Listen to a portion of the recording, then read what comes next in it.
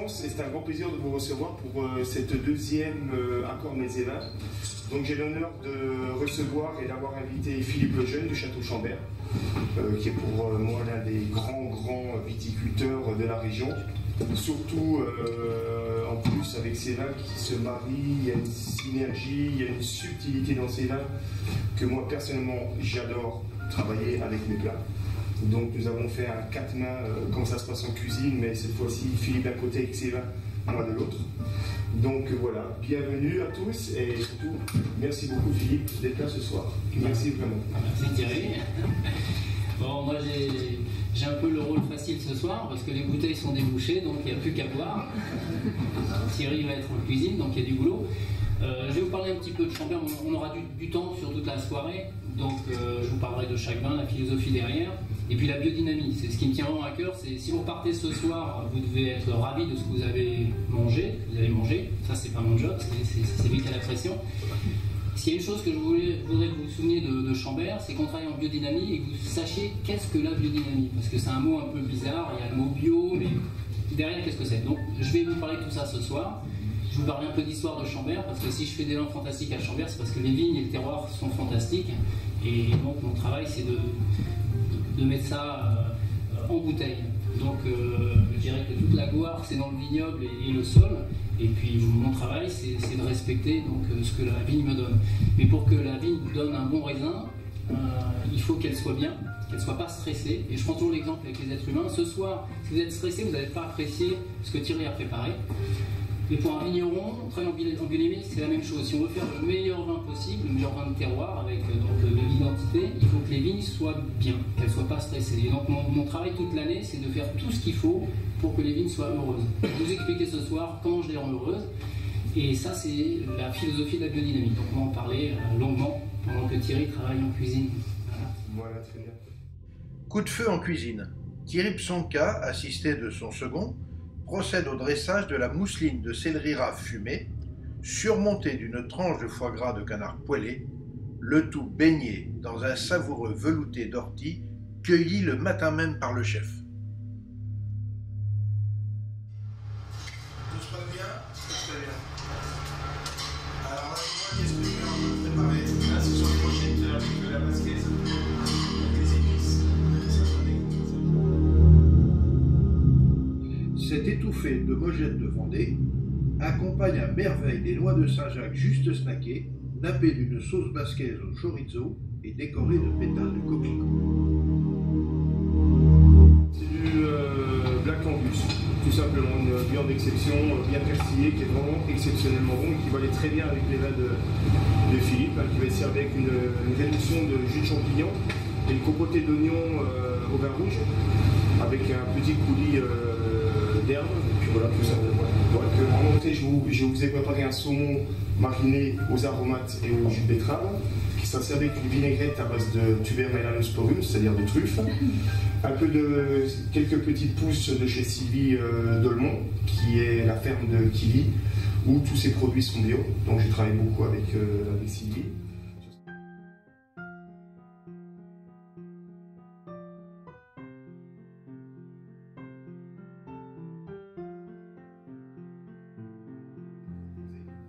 Ensuite, Philippe vous expliquera bien son vin et vous allez comprendre la subtilité que nous avons voulu vous faire partager entre les plats et le vin.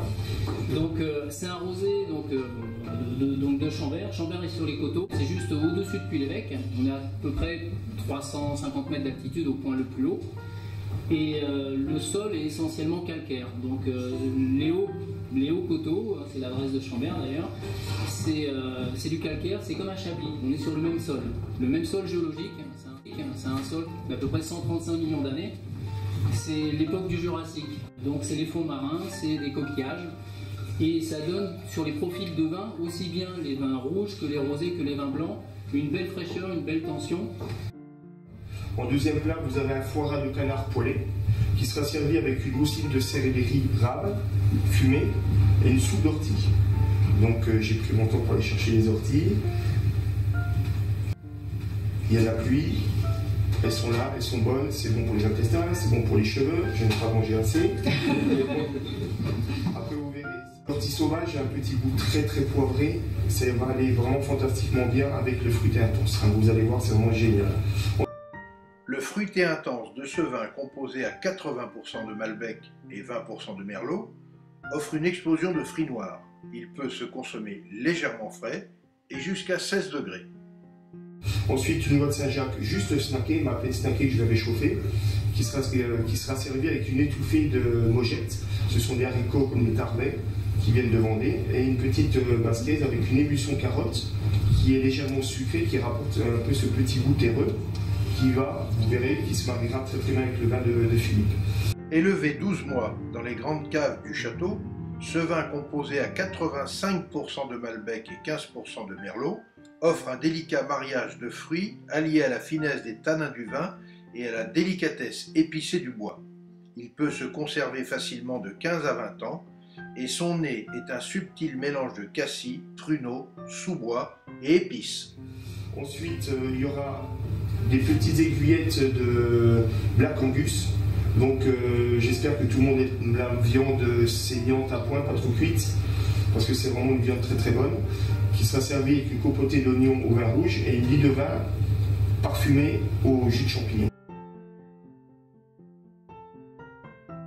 Depuis la vigne jusqu'à la mise en bouteille, ce cru d'exception provient des meilleurs terroirs du domaine, déjà identifiés et cultivés au XIVe siècle.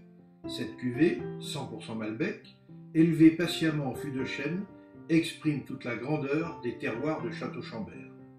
Rappelons qu'en 2015, le magazine international Décanteur a sélectionné 3 vins rouges français, dont la cuvée 2009 du Grand Vin du Château de Chambert. Philippe Lejeune nous a réservé une belle surprise et nous propose la dégustation du Grand Vin 2001, la magistrale cuvée Orphée. On est en train de prendre du Grand Vin 2001, super millésime, d'ailleurs un millésime oublié, juste derrière l'an 2000, mais un fabuleux millésime, et donc là ça permet de voir comment il a bien vieilli, 15 ans déjà, et toujours des beaux arômes de fruits. Voilà, Château de Chambert, Grand Vin 2001.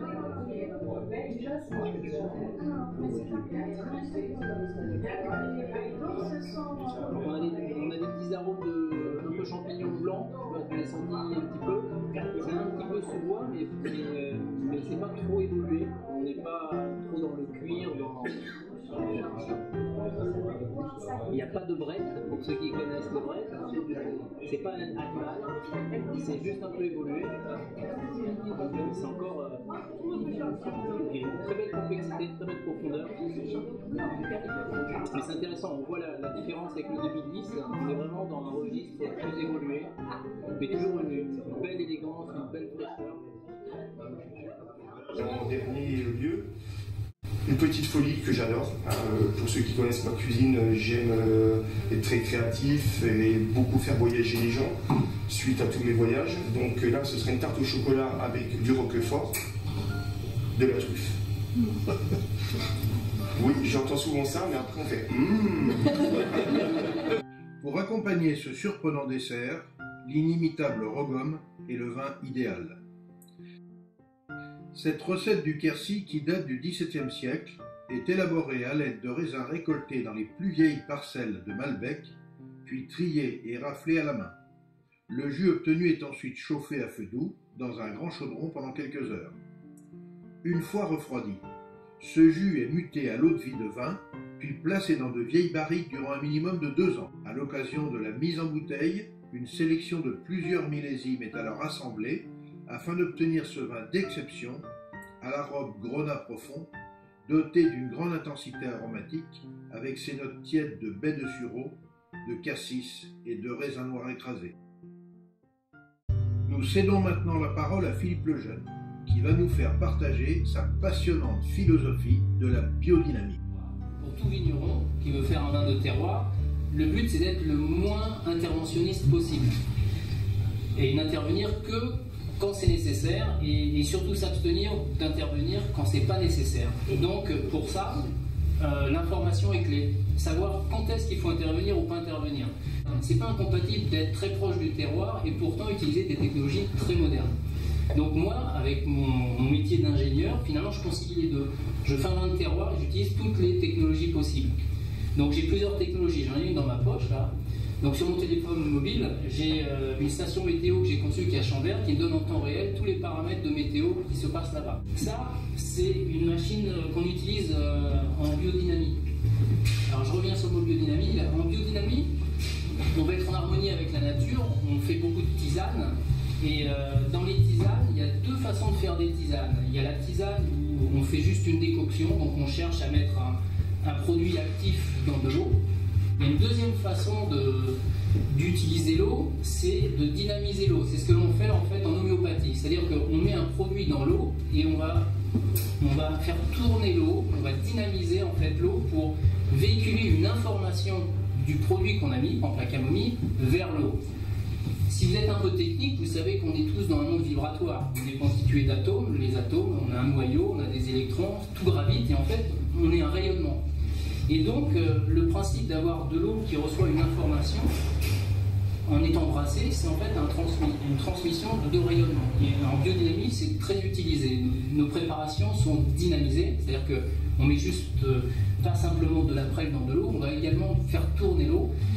Et il y a même une des préparations qui pourrait paraître la plus incroyable possible, c'est qu'on utilise de la silice. Donc la silice, c'est du sable. On met du sable dans de l'eau et on fait tourner l'eau. On pourrait dire, mais c'est complètement débile, le sable, c'est pas soluble.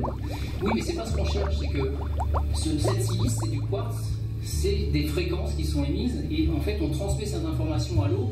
Comme un four à micro-ondes va chauffer de la nourriture, c'est exactement pareil, c'est un phénomène vibratoire. On est dans la dimension des vibrations. Donc ça, cette machine, c'est une exclusivité de Chambert. C'est pour ça qu'il y a marqué Chambert dessus. Qu'on appelle un dynamiseur, c'est très courant en biodynamie. Et donc, dedans, j'ai conçu l'électronique, le programme qui pilote le moteur pour recréer le chaos. Alors, il ne faut pas filmer trop longtemps pour ne pas faire copier par les Chinois. On recrée le chaos comme le ruisseau qui descend de la montagne. Vous avez tous bu de l'eau de source ou de l'eau de montagne, c'est incroyable d'énergie.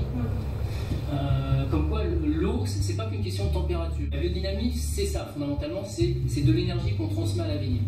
Et l'eau est primordiale. Soit on considère l'eau comme un liquide qui remplit le vide dans notre corps, ou soit on considère qu'en fait l'eau, c'est le véhicule de la vie. Dans la biodynamie, c'est l'idée de base. C'est de se dire l'eau, en fait, elle est fondamentale pour véhiculer de l'information. Et donc ça rejoint un peu l'homéopathie. Et donc ça, c'est pour recréer cette dynamique des ruisseaux de rivières ou de montagnes. Là, on a un pilotage de moteur avec un côté aléatoire. C'est-à-dire qu'on fait tourner le moteur, mais à des moments inattendus, on va faire tourner le moteur dans un autre sens. Donc on recrée le chaos que l'on a dans les ruisseaux, puisque l'eau rebondit de rocher en rocher de façon aléatoire. Tous les rochers ne sont pas disposés exactement à la même place. Et donc ça donne une dynamique à cette eau, et cette eau s'enrichit de l'information sur laquelle elle passe. Donc ça, c'est fondamental. C'est vraiment une vraie identité. Et ça, c'est le rêve de tout vigneron. Enfin, j'espère en tout cas, c'est d'avoir des vins qui vivent leur vie, des vins qui sont tellement complexes qu'ils parlent par eux-mêmes. Et c'est tout l'intérêt justement du monde du vin, le monde de la gastronomie, c'est toute cette diversité qui à la fin font des produits qui sont plein de vie, plein de sensations. Donc ce soir, on a fait un super mariage. Thierry, tu peux t'approcher un petit peu. Après les applaudissements bien mérités de l'ensemble des convives, ravis de ce savoureux dîner, accord mets et vins, parfaitement réussi, les deux maestros de la soirée peuvent trinquer amicalement en toute sérénité.